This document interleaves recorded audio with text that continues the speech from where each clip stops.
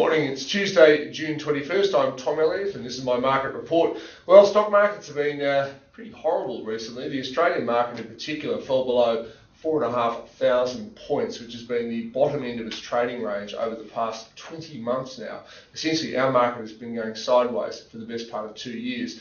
This morning, however, a bit of optimism around. Our market's up around 1% to 4,500 points. Now, there are two reasons for this. First up, the Dow Jones Index was up around 0.6% last night.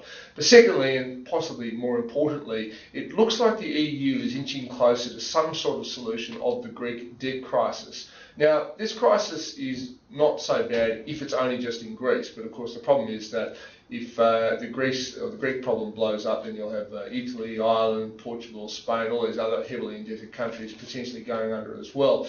The EU doesn't want to see that happen. Any solution probably has to involve the Germans agreeing to prop up the Greek economy. They're already bailing it out anyway. Billions of euros going down the drain. Anyway, we will see. Locally, bank stocks are stronger because, of course, if a banking crisis did occur in somewhere like Greece, or at least a government debt crisis, that would be terrible for European banks, and that sort of sentiment has been washing over our banks. If it's sorted out, well, you can imagine that bank stocks will go up. Now, locally, there's a fair bit of takeover action.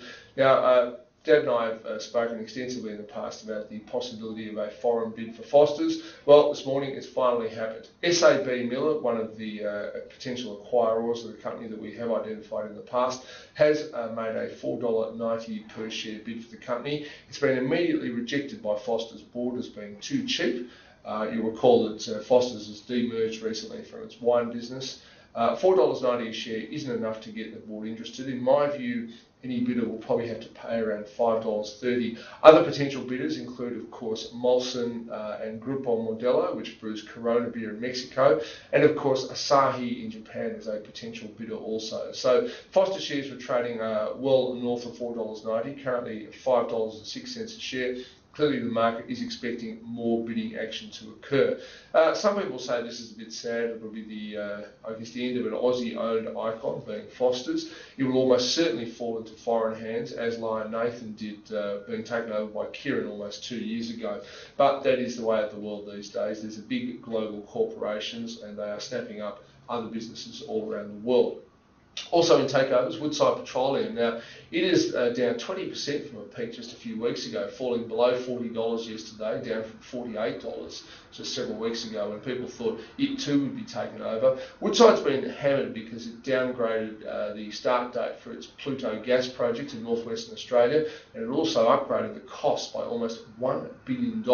So big cost blowouts are not something the market likes. That's the reason Woodside shares have been hammered. However, they are up today because many people think that BHP, which is one of the potential acquirers of Woodside, will use the current price weakness to launch a bid. We'll have to see.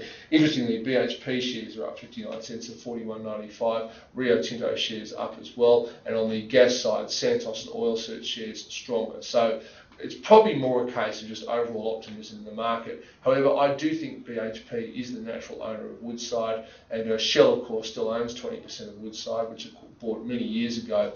Shell is an acknowledged seller of that stake, and as a result, we'll look to sell it to the highest bidder. As I said, I expect it to be BHP. Finally, going downstream when it comes to oil, Caltex shares were hit hard yesterday.